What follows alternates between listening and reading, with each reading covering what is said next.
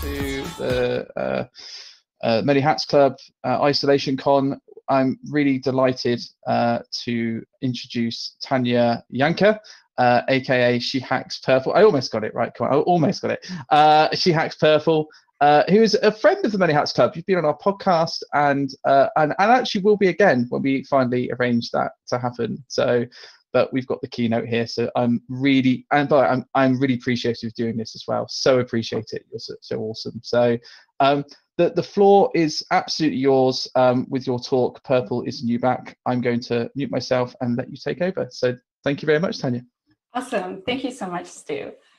Hi, everyone. I am Tanya Janca, and I'm going to talk to you about securing modern apps. So there's lots of old stuff, and there's lots of old types of apps, and we're not going to talk about any of that. We're only going to talk about cool new things and how to secure that. So I'm not going to cover a regular web app and all of the old school things. I'm not going to talk about memory safety or any of that. I'm going to talk about APIs, microservices, cloud, things like that. People are changing, the way their apps are changing, our tech stacks are changing, and we as security people need to change, and that's what this talk is about. So with that, what are we going to talk about today? We're going to talk about red team, which is offensive security. We're going to talk about blue team, which is defensive security. We're going to talk about purple team, which I like to call collaborative security. I'm going to rant about hackers and how lots of people see us like this. I don't see us like this. This is not what I see when I see other security professionals. This is what I see. Yes, us helping each other, us protecting people. For me, what we do is very noble. I believe what the work that we do is good, like Superman does good. And so this is the way I see things, and you're going to see a huge slant of that throughout this talk and basically every talk I ever give. But with that, let's do the mandatory about me slide. So this is the slide that every speaker gives because we want you to know we're qualified to give our own talk. So as said previously, I'm Tanya Janca. I like punk rock. On the internet, I'm known as She Hacks Purple. We'll talk about Purple Team today. That's what this talk's about. I am one of the founders of WOSEC, Women of Security. I love OWASP. I'm a huge fan. I have a project, I have a chapter. I'm totally obsessed with that community.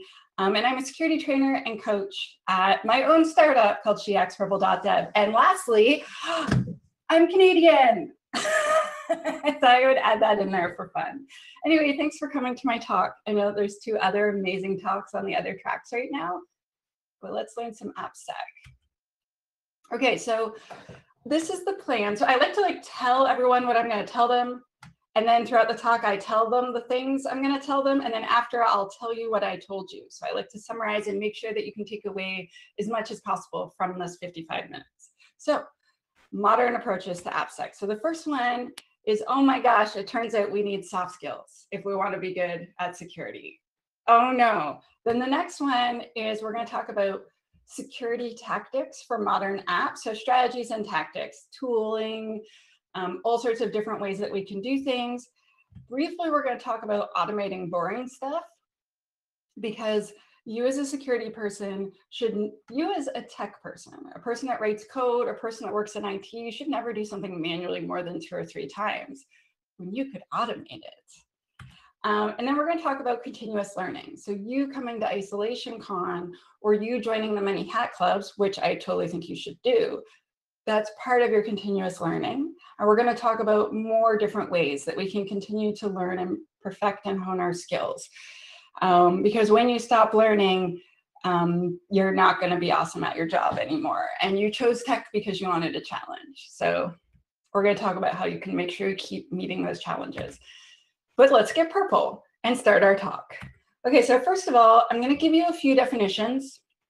If you already know this, please forgive me. It's just I don't know the level of knowledge of every single person that's joining us, and I'd rather spend 2 or 3 minutes invested at the beginning to make sure everyone can come along for the entire talk. So first, what is application security and why did she call it AppSec? Because there's too many syllables, that's why. So what is application security? It is any and every activity that you do to make sure your software is secure. It could be formal things. It could be Oh, someone's putting something in the chat. That's really distracting. It could be you hiring someone to do a secure code review, or you doing it yourself. It could be you grepping through source code and looking for something that you know was a problem in one app and then checking the rest of the apps to see if it's there. It could be you updating your framework because you know there's a big vulnerability out. Any of the things that you do to make sure your software is secure as part of AppSec. And who said that? Me. Oh, I know we shouldn't quote ourselves, but I don't care. So what is DevSecOps then, right?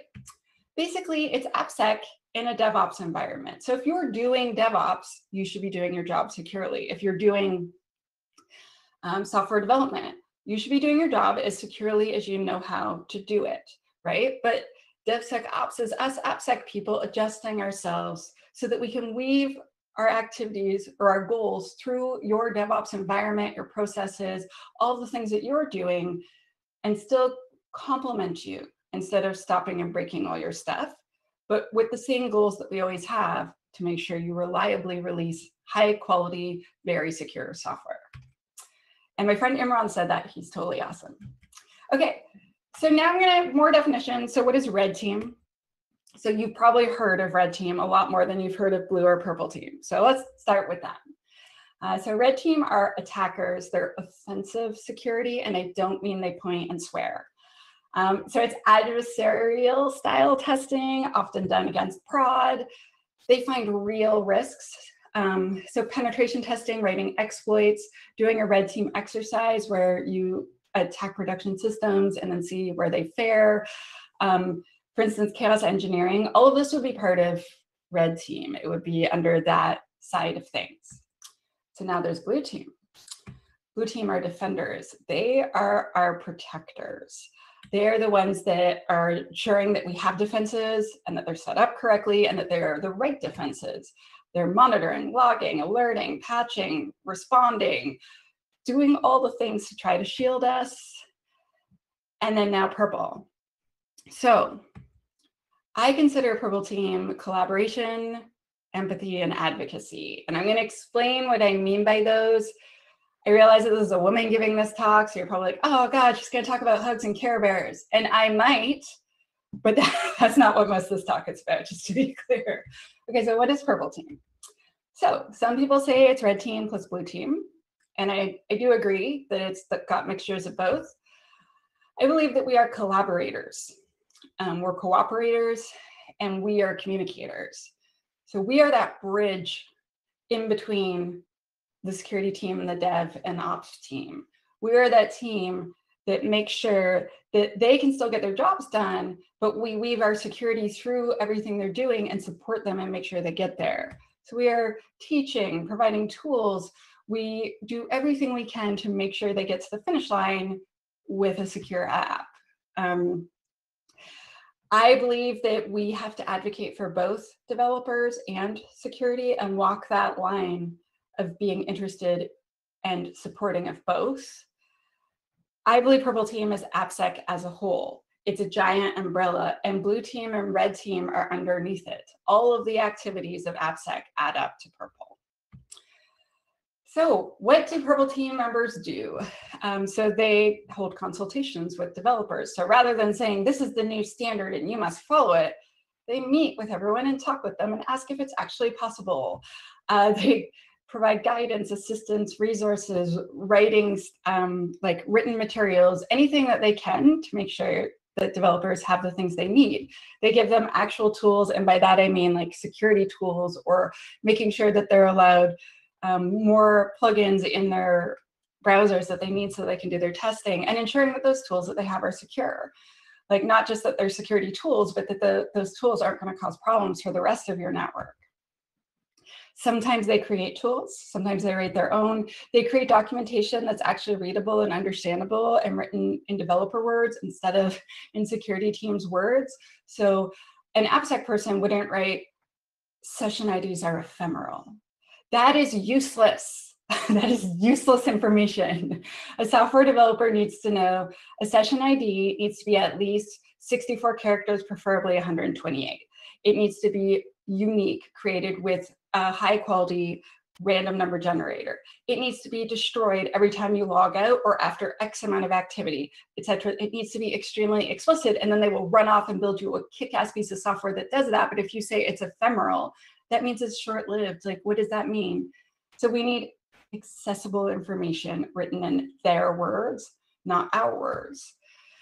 And we need to advocate for both sides. So sometimes developers have a really tight deadline, but also we can't release things that are wildly insecure. And sometimes we have to meet in the middle, and it's our job to make sure we aren't completely biased only one way or only the other, which can be hard sometimes.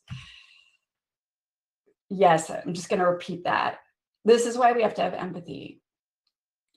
You can be an AppSec professional if you've never written a line of code in your life, but you cannot be an AppSec professional if you don't give a crap about the developers and what they're trying to get done and their deadlines and their job requirements. So we have to advocate for both sides, not just one. And it is my belief that Purple Team is a modern approach to application security. We used to have two silos, security over here, yelling at the devs, saying no a lot. Devs over here, hiding under tables, avoiding the security team. That was me when I was a dev. I was like, no. Okay, so what do I mean by advocacy, right? What do I mean by that? So the technical definition of advocacy is public support or like recommendations towards a cause or a policy. So in our case, we're going to support, like with tools, with time, with advice, with like our technical activities, we're going to support the cause of making sure we have secure software and making sure our devs can do their job securely, and the policies of our workplace, the security policies. And definitely we need some security policies in regard to software so that the devs know what we want from them. That is another thing. So advocacy is showing support and recommendation for. So all of our recommendations are in line with the things that we support. Okay, so here are some principles for success in your advocacy. Okay, so the first one is self-service. Whenever possible, make anything you have self-service for devs. They don't want to wait on you. Don't be a bottleneck. Anything that you can make, like whether it be automated or just whatever you can do so that they can serve themselves, will save you time and make them feel independent. We need to make sure they can trust us. So whatever you can do to build trust, and this definitely means holding their confidentiality. So sometimes people will report things to you and it'll be their teammates or their friends or all these other people. It's really, really important they know that they can trust you with that information and you're not gonna make them regret it. It's important we remember they're human beings. I know I have to say that, right? But when you design things, try to remember that they're not machines, they're humans. Sometimes we can forget. So we want to empower them. And by that, I mean, give them tools, give them processes that actually work, and then give them the knowledge that they need to do their job. And that also means don't give them a crap ton of extra knowledge they do not need to do their job. So don't flood them. So for instance, don't send them a link to NIST and tell them to read it unless they have sleeping problems. Equal opportunity. So I'm a firm believer that security should be available for everyone in your org and not just, the senior people. I worked at this one place where the senior devs told me that all of the devs underneath them were too stupid to learn security. And then I realized I was definitely talking to the wrong people. And also I feel pity for someone that has to work for someone that thinks that way about them. That is tragedy. But anyway, we need accountability. So this means if your team makes a mistake, it's really important that you admit it and you tell the devs about it if appropriate. I mean, if it's an incident, it has nothing to do with them, you should not tell them. But whenever possible, try to hold your own team accountable. Like if you're if you're creating a huge bottleneck on a project, acknowledge it. Talk about ways that you can fix it. And maybe that means you need to hire someone. It could be a lot of different things, but I know personally that I have a bit of perfectionism issues sometimes. It's really hard for me to admit mistakes, but I can tell you that when you admit you're vulnerable, when you admit there's a problem or an error, that is when you build the absolute most amount of trust with another person. And that is when they know that they can, like, that you're allowing them to hold you accountable. You've told them what the problem is, and like together you make a plan to fix it, and then you go execute that plan. If something happens in the future and that person steps out of line, you can definitely exert the same requirement of them. And lastly, it's important to make your stuff accessible. A lot of us don't realize how many people where we work are not fully abled. So this could just mean, you know, if someone needs to work from home when they do their training, or providing audiobooks if they're available versus just written books or just ebooks, right? So ask people what they need. Make this little thing will mean the world to some of your employees. Not going to go on and on about it, but accessibility is a real thing, and that doesn't just mean your customers. All right, empathy. It turns out that soft skills are life skills. They're life skills. And just some people didn't bother developing them because for some reason they thought that was okay. You will be an awful application security professional if you have no empathy. Okay, so I'm trying to stay on track for my exactly 55 minutes, but I'll just tell one story. I worked somewhere once, and in the first couple weeks, I saw two of my team members who'd been there a lot longer than me, who I'd already, like, my spidey senses were just like, no, about both of them. But when I saw this, I melted down. So they were both making faces at each other, and they're both like, meh, and then laughing at each other. And I'm watching them, and it looks like, you know, like 4-year-olds on a playground. Like, what are they doing? And they're making these weird faces at each other. And I come up, and I'm like, brand new employee, I'm trying really hard to be friendly. And I'm like, hey guys, what are you doing? And they told me with no shame at all, they're proud of themselves. We're practicing faces to make at software developers in meetings when they ask stupid questions. So they know how stupid they are, and they know not to ask again. And they just had a meeting with a bunch of devs, and whenever the devs had asked them something, which I'm sure they just didn't know the answer to, they had made a condescending face like that at them and then refused to answer their question. And so I told my boss, and my boss was like, well, you know, boys will be boys, and like all these excuses for them. And I told her I couldn't go to a meeting with them and submit a dev to that, and that I was totally disgusted and repulsed. And I was just like, I can't work with them. Yeah, so I didn't last there very long. But anyway, stories. Okay, continue to talk, Tanya. Okay, idols. So I believe that we have an obsession with hackers.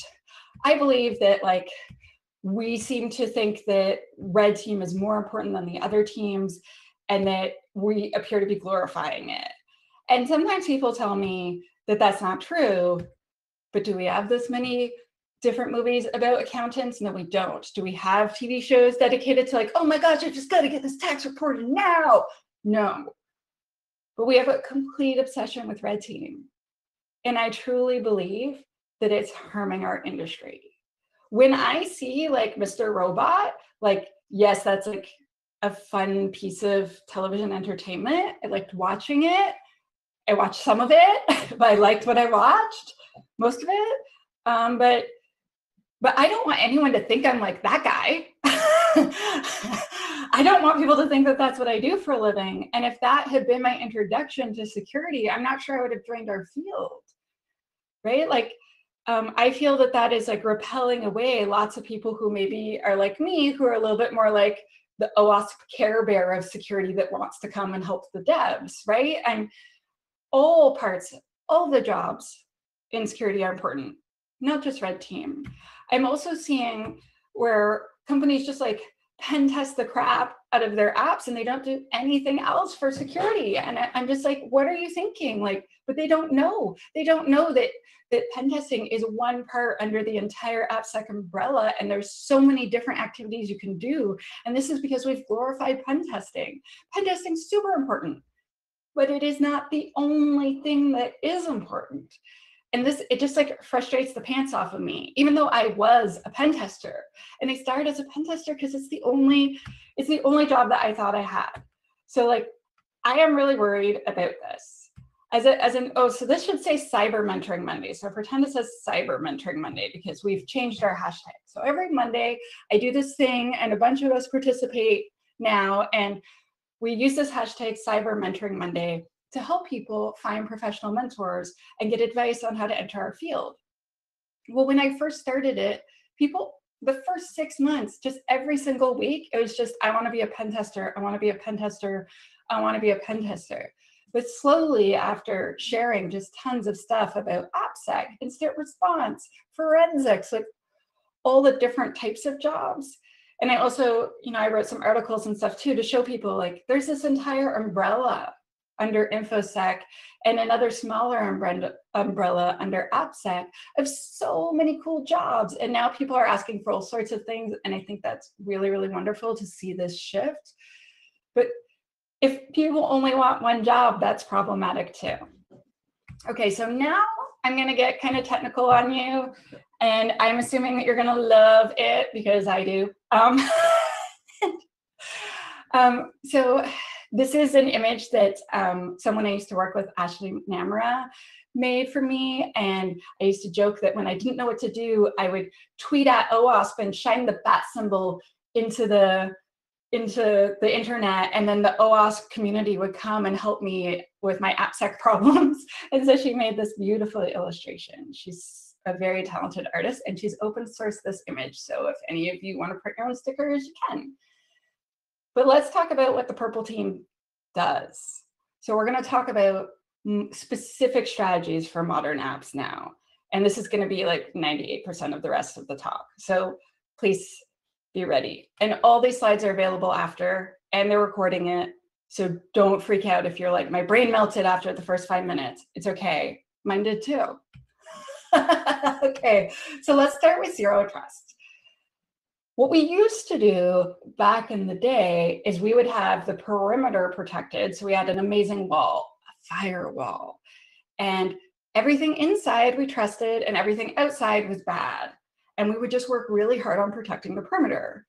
Well, what happened is if we had insider threats, they had access to everything, and that was a disaster. If someone managed to get in past the firewall and they were malicious, they had access to everything. Disaster.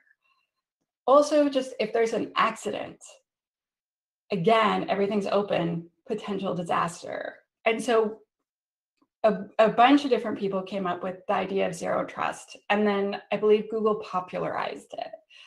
And it's brilliant. The idea is that you only open, so by default, you trust no one, and then you only open up to the thing that needs it. So for instance, close every single port except for the one that you need. And if you can, close that 98% of the time and just open it when you use it, right? Or if you have a database and it needs to talk to an app, then only the service account for that app can talk to it. And nothing else can ever talk to it except the administrator. And again, only the administrator has access, not everyone on the team. So zero trust in our applications, between our applications, between our app and our API and our APIs to other APIs, between serverless, all of those things, zero trust. Authenticate and authorize every single time. The way you configure things, the way you design your network, everything should be zero trust. And hand in hand with that, similar but not the same, is assume breach. So this is when you react to things and when you design things, assume a breach has happened, and then look at your design again. If a thing happens, let's say you have a coordinated or responsible disclosure program, or you have a bug bounty program. Someone reports a bug, it's big and scary.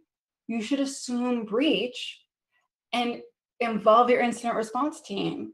Tell them, we want you to investigate and see if something happened. This would be assuming breach. But the key here is just, we can't trust anymore. Trusting really burned us many, many times. And so zero trust and only trusting the things you absolutely need to is malicious actors' worst nightmare. It's the best. Okay, so serverless and logic apps. So a logic app is a trigger. It's true or it's false. And by that I mean, like let's say a user tries to log in 100 times in under a minute. and that sets off a trigger. That would be a logic app. It would be a setting. And then when the logic app runs, the only thing it does usually is called a serverless app. And a serverless app, let's step back a bit. So remember back in the day, we used to have big, huge servers, bare metal, we called it. We put it in big racks. We gave it cute names. You would have one app on one server, or like 20 apps on one server, and then they'd all be in each other's space and problematic, etc. So then we created virtual machines, and we broke that up. So you could run several different machines in a hypervisor all on the same physical server. Then we went to the cloud, where server space kind of moved all around, right? And it became a bit more, it was managed for us, and we couldn't see what's going on in the background, but we could have VMs everywhere. Then from virtual machines, we went into containers, and container is just a subset of the operating system that you need to run your app or your API or your microservice or whatever it is that you're doing. So previously, let's say a virtual machine might have 2 gigs of memory to run Windows Server, and then another 2 gigs of hard drive space to save all that stuff from the operating system. You could have a microservice run on a little container, and it could have 3 megs of RAM and 4 megs of hard drive space.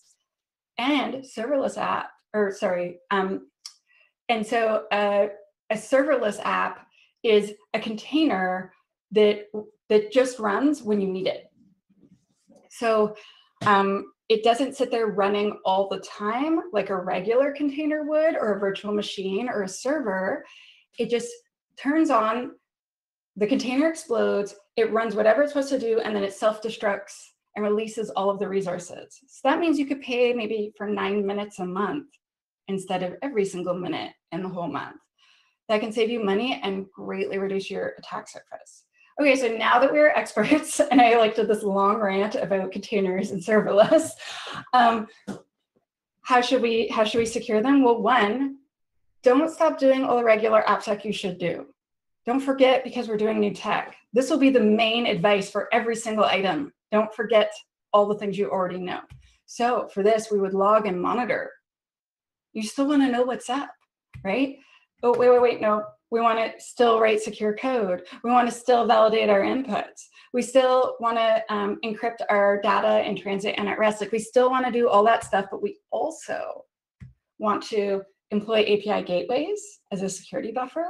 We want to not only log and monitor the functions, but we should give that information to the SIEM, because your SOC needs to know what's going on. We want to manage our secrets in a secret store. So a secret store is like a password manager for computers.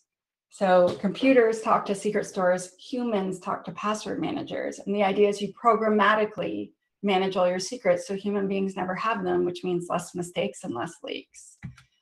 We want to deploy our functions with minimal granularity. And by that, I mean a serverless app should do one thing. If it needs to do 20 things, maybe you need 20 different serverless apps, or 10. But don't have a serverless app that does literally everything.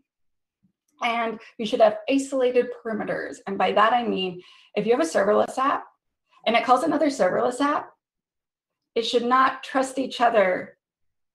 It should not use, connect to the, this one calls this one, and it's like, oh, I'm sure it's fine. No, you still need to authenticate and authorize every single time. Next. Third-party component library management, also known, in my opinion, as software supply chain security. Right now, lots of apps have lots of code in it that you did not write. So your framework, a NuGet package, a cool JavaScript plugin, anything like a thing that manages your images for you and compresses them and then removes the geo-tracking information in it.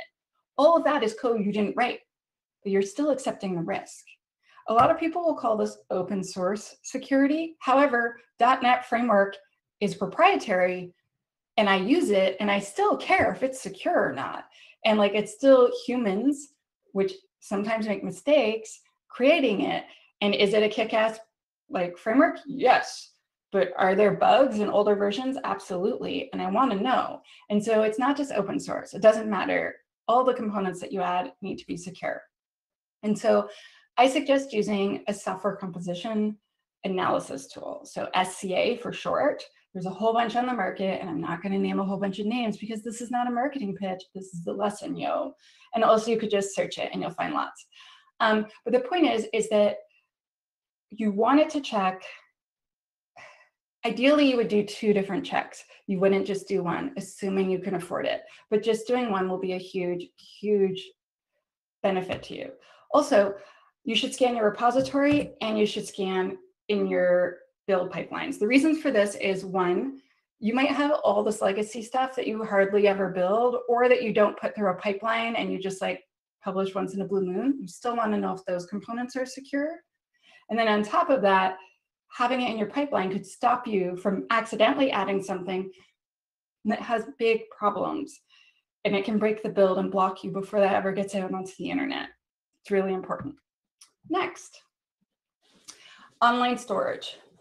Online storage, so basically your data is the crown jewels of where you work. So the most important thing of every single company is your employees, and the second most important thing is your data.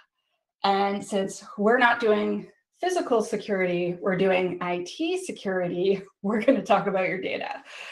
So I'm a firm believer that we should lock everything down by default. You should make it so you have to pry all of that security off with like a fork and a knife so that you could accidentally leak data. It's so important that you make the default the most secure way to do whatever you want. And creating a template for your org and then enforcing it with a policy with your cloud provider is really, really an ideal way to accomplish this. I believe that all of the clouds have a thing that will alert you if someone's breaking policy, i.e. peeling off the layers of security.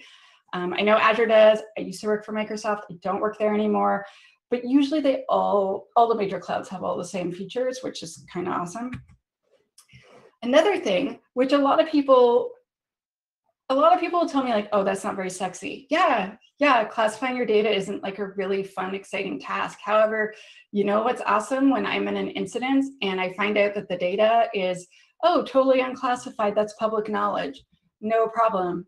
No need for me to grow a lot of new gray hairs, right? But if I'm in an incident and I find out, okay, so this information is actually secret government information, it should never have been there in the first place, somehow it's been leaked, we need to respond appropriately. That helps me set expectations and also know exactly what parts of my incident response process that I should enact. Having classification of your data also means the computers can know how to treat it. It means the developers know how to treat it. We should be classifying our data. And I know it's not exciting, but sometimes we have to do boring stuff so we can do the cool stuff. I am a firm believer that humans shouldn't be accessing your online storage in your cloud. Like computers accounts, service accounts should be accessing it, not human accounts. So Tanya's account should not be acting on behalf of an app and then going into your online storage. That app should have its own service account and that should access it. And we should have monitoring of all of our online storage. So monitoring, file integrity monitoring, port sniffing, and we want to have alerts. So for instance, if someone copies all the stuff out of your online storage, that should be an alert. And then let's say, then they go and they delete it, that should probably be a bigger alert. And then if they go to delete the backup, that should definitely trigger an incident and you should block them. Yes, and I already discussed service accounts. So now let's talk about containers and orchestration. So we're already experts in containers from that blue slide 3 slides ago, right? So a container is a subset of a virtual machine. It's a subset of an operating system. It's just the parts that you need to run the thing that you're going to do. And they're much, much smaller. You can have a whole bunch of them all on the same server, many, many, many. And if you want to manage all of them as a whole, you would do orchestration. So Kubernetes is the biggest product and basically the thing, it seems to be its standard and dominating the industry, and that's why I'm naming them. But basically the idea is that if you want to start stop, destroy, edit, like all the things you would do to manage all of your containers, you would do it via orchestration. Think of an orchestra and the director directing everything, that would be your orchestration system. And then all of the musicians in the orchestra would be your containers. That really helps me personally visualize it. Okay, so don't forget yourself. You should still design your containers and everything else the same way you would if you were doing a regular virtual machine. You would still harden it, right? You would still apply zero trust. You do all the things that you already know that you should do, right? So don't treat them, don't let them off the hook. But there's more. So there's slightly more. So there's new types of configurations you're going to have to learn. And there's new tools for scanning containers versus virtual machines. So you're going to have to learn those too. There's new types of vulnerabilities to watch out for. Just like people want to escape virtual machines, they want to escape containers. You need to watch out for that. This is the one that's like specifically new. You really need to make sure that you're very careful about who is able to edit or create containers. That is kind of like the keys to your kingdom. You definitely want to have multi-factor authentication on those. You want to monitor and have a short list of who gets to do that. That is a very, very important thing. And basically do all the same thing you used to do. Scan, harden your configurations, either patch or replace with updated versions. Like make sure that you are applying all of the updates. And by applying, I mean like getting a new version of that thing. Also, don't just fish random containers off of Docker Hub. Just like because it's on Docker Hub doesn't mean that's necessarily super secure. You should definitely make sure if you're the security team that you are providing a place where either there are approved containers or containers that you've tested or templates that you've created for your dev team and your ops team. You should not be allowing them to just go off and be like wild, crazy shopping trip on Docker Hub. Because although there's lots of cool things out there, you just don't do that. Okay, next, APIs and microservices. So an API is a web app with no front end. That's it. It has all the back end stuff. It just has no front end. So you can talk to it from a front end. You can talk to it from a mobile app. If you're a hacker, you can talk to it from wherever you want. Like you could get an app like Postman, and then you could just call APIs and talk to them if they're not protected properly. I know, I've done it, but with permission.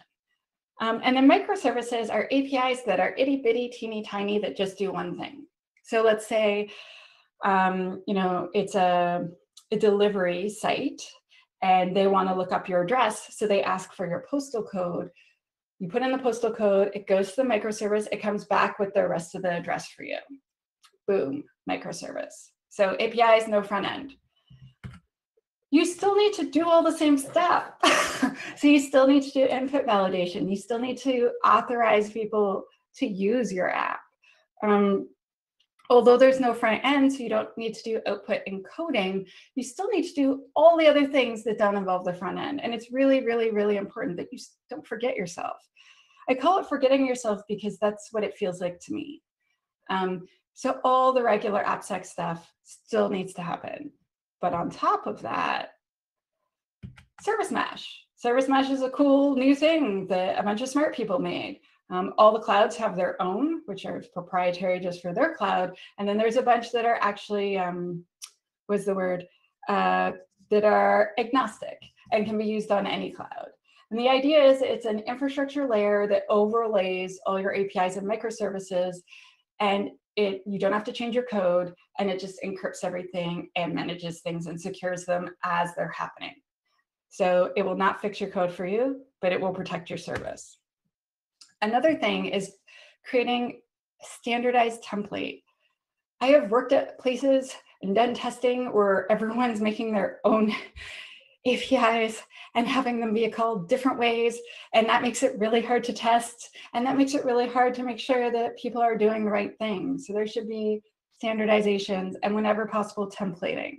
And then you can make sure the template is secure. And then if everyone builds off of that, you start from a more secure place. I'm a big fan of linting. So linting is basically, it is the grammar police for your code. So no poetic license. I know like lots of programming languages, for instance, you don't have to declare the variable type. It'll just guess. Not with linting. We don't want to leave anything up to chance. We want to be explicit with everything and setting the grammar police. And by that, I mean linting on your code. You'll have higher quality code that will be more secure. We should also do throttling and resource quotas. So throttling is slowing things down as people ask for more. And resource quotas means you hit a number and you just stop. So let's say someone's trying to log in, and a human being will like definitely screw up their password 2, 3, 4, even 5 times in a row. But they can't answer it 10 times in 1 second. That is a machine. But they can answer it 10 times in a minute. So you need to throttle and slow that down for each consecutive one. So after the first 5, maybe make it wait like 1 second or a half second, and then slow, slow, slow, slow. And then a human being, of course, isn't, there's no human being that I know that is so stubborn that would try to log in 100 times in an hour. And so you should cut them off. Probably cut them off before that, because it's an automated machine accessing your stuff. So if you pair throttling and quotas together, you will have better results. And you have to be careful, I know, because you don't want to lock out real customers. You need to authenticate and then authorize. We need to know who we are talking to and then tell them what they're allowed to go do in our systems. This goes for everything. That went for everything, and this goes for everything. Don't give verbose error messages. If someone gives you a malformed request to call your API, don't tell them what they did wrong. Because me as a pen tester, I'm like, great, thanks for helping me craft a better attack. Just say malformed request. That's it. Computers aren't making typos, right? So if there's a malformed request, there's a reason for it. And the last one on this is, and again, this applies to all web apps. If there are HTTP methods or verbs, as they're sometimes called, that you're not using, block all of them. Block all of them. So if you're using trace but not head, block head. Most people use get and post for everything. But if you're not using delete, block it. Especially always block FTP. Okay, next. Modern tooling. So I'm going to tell you about the different types of modern tools that exist. Just the types of tools, not the vendors. So IAST, interactive application security testing. So it's a little bit like DAST because your app is running and it's moving dynamically. However, interactive application security testing tests as you're using the app. So it only tests the parts of the app that are actually called, which is pretty interesting. It's supposed to save time and be fast. RASP, so this should say, I have a typo. So this should say runtime application security testing, not real time, although it does work very quickly. And this is as a next generation WAF or web app firewall. The idea of a RASP is that it's like a stub within your application, and then it is more specific for each one of your inputs, as opposed to a WAF, a first generation web application firewall, where it just has a giant amount of regular expressions and every single request to your app has to go through that. A RASP is more specific and broken down into smaller pieces. There's also usually AI and ML, which are obviously amazing marketing buzzwords, but having machine learning as part of your protection is probably awesome.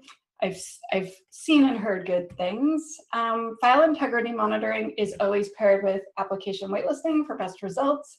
So file integrity monitoring is making sure that none of your system files get renamed or changed.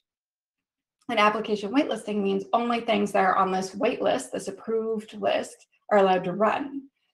And so when malware tries to get onto your servers, the first thing it does is it tries to boot up, and then it'll look at the accepted list and it'll be like, you're not on there, no, and it won't be allowed to start. So the second thing malware does, it's like, I know what I'll do. I'll rename myself to a system file and overwrite it. Then I can run. And file integrity monitoring won't allow that. So although it is a lot of work to implement this properly, it's just such a huge win because malware is just stopped in its tracks. Cloud native controls. So these are security tools built specifically for the cloud. So some of them are like cloud specific or provider or vendor specific, and some of them are agnostic and work across many different clouds. And you should totally check them out. If you are paying for cloud services, there's probably a whole bunch of free security tools that they're providing, and you should use them because you're paying for them. And also, they're probably pretty good because otherwise the cloud providers wouldn't have them.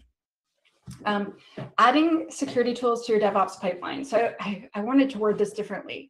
So these are AppSec tools that have been changed or developed specifically to run in pipelines. So a lot of the older tools that are standards that are really amazing don't run well in pipelines. So either they need to be adjusted, or there's all sorts of really cool, exciting new tools coming out, some of which I can't tell you about because I'm talking to all these startups and they're telling me they're amazing ideas. But yeah, there's like all these cool tools coming out that are made great for pipelines. If you're using the cloud, you can make customized alerts and you can automate responses. So if you see something a lot, you can create an automated response, which is really cool. And I don't know what to call it except application inventory tools. For those that follow me, last year I started a company that did inventory. Like we made a tool that did that, and our company didn't work out, and that's fine. But there's all these other companies that like did not fall apart. They're creating really cool tools that can help you find all of your apps or all of your public facing assets, which is so important because you have so much stuff on the internet that you don't know about, but that can still be attacked.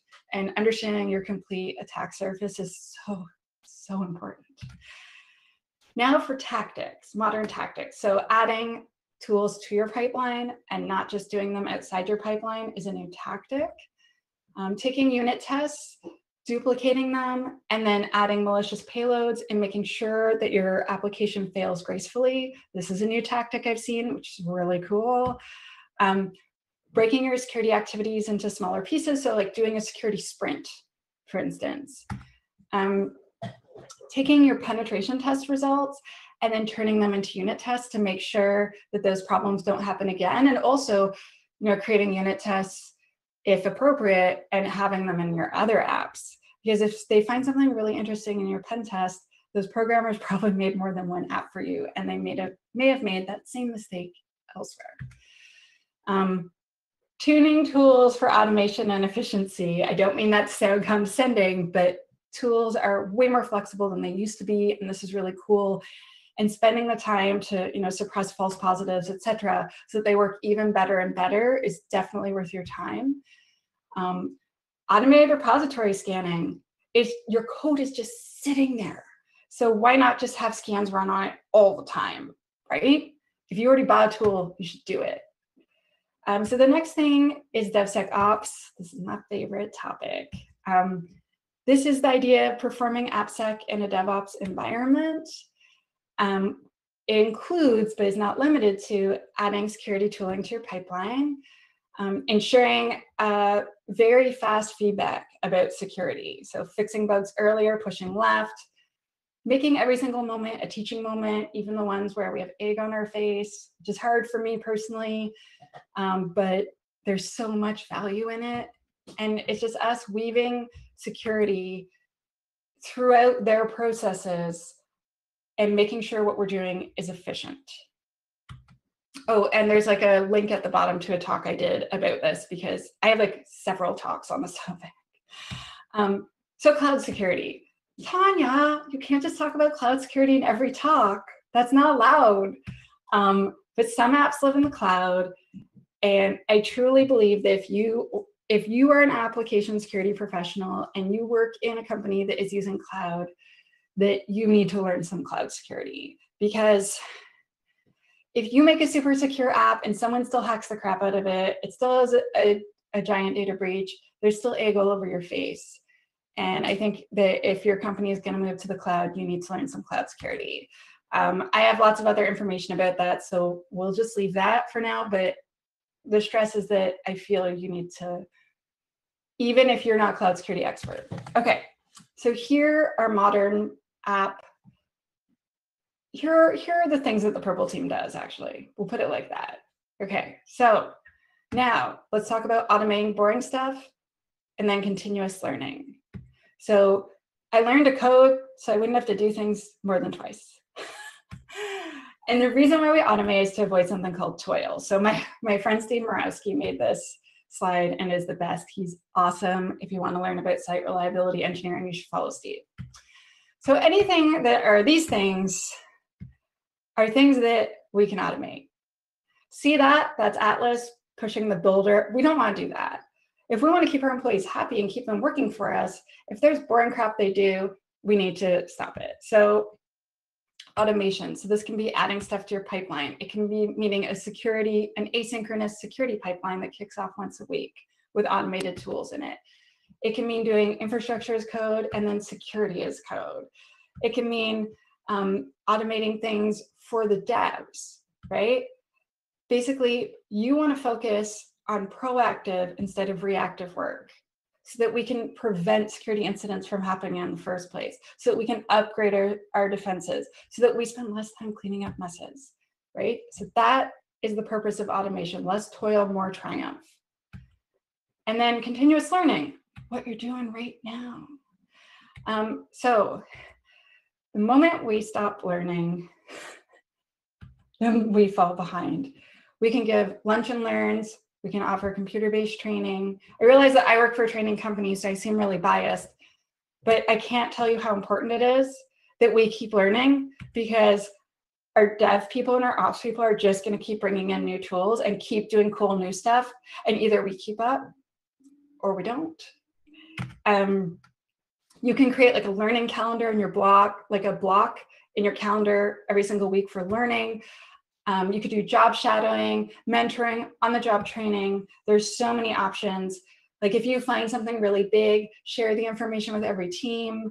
I'm a huge fan of gathering metrics on your AppSec programs, and then designing all of your lessons around that. So for instance, finding your top 3 vulnerabilities and then creating lunch and learns on those, and then hopefully seeing the instances of those go way down. Build your own specific training for each specific team. You probably hope the sysadmins know slightly different things than the help desk team, but it's really important you talk to them. And so I'm going to briefly tell you the time I invented DevOps, which I didn't invent. So I spoke at RSA the past couple of years, and I gave a talk about DevSecOps, and one of my friends went back to work in another city, and she told me this person from her office had not been in training so long. They saw my talk and thought that I had invented DevOps. Yeah.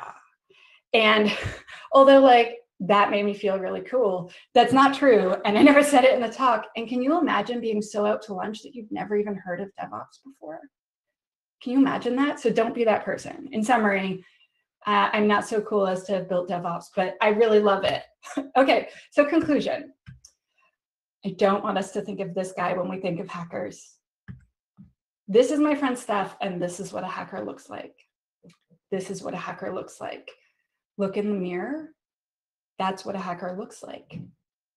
We need to change our perception of our industry if we want everyone to come and work here, and we need them. We need more people. And I'm hoping that as we continue as an industry, we can shed this angry young man hoodie basement sitting in the dark thing that we have going, and instead see people like Steph and think she looks like a hacker, because we can't do it unless everyone helps, because right now we're failing. And the last part of my rant is please be nice to developers and all of IT. They are our friends, and we can't do this without them. Please don't be mean to software developers, because it makes them not want to do security. Okay, so that's the end of that rant. Now some free resources in my 2 minutes or 1 minute that are left. So first of all, join the Many Hats Club. And after you've joined the Many Hats Club, join OWASP. I love OWASP. I don't like them. I love our community. It's so wonderful. If you're a woman or a person who identifies as a woman, please join WOSEC. Make kick-ass female friends. We welcome you. We're in 32 cities around the world, and we're having fun online events. We're having a capture the flag for all levels, and it's free, of course, like all of our stuff. WOSEC's free. Everything's free. We just want to meet you. This should say Cyber Mentoring Monday. Says every Monday, Cyber Mentoring Monday. Please consider asking someone a question or answering a question, reaching out and suggesting a book or a video or having a virtual coffee with someone. You don't understand how much that means to someone who's scared and intimidated and puts themselves out there and asks for help. When you come answer them, it's so much more meaningful than you realize. And last resource, me. I blog and I tweet and I video and I do all of the things. So please check out my stuff. And with that is a summary of what we've learned today. Purple Team is collaboration. And we also learned lots of modern tools and practices for the win. We have to adjust if we want to keep up, and we definitely want to keep up. Thank you for your time and attention today. At the top of my slide there are a link to the slides. I promise I won't hack you with it. Thank you so much for joining me. I'm Tanya Janca. Tanya, seriously, that was amazing. That was like a knowledge jump of like some epic proportions. Thank you ever so much for doing that. And this will be recorded, but also what we'll do is I'll get a copy of that and I'll post it on social as well and post it on our Discord. So thank you very much. Are we now not live?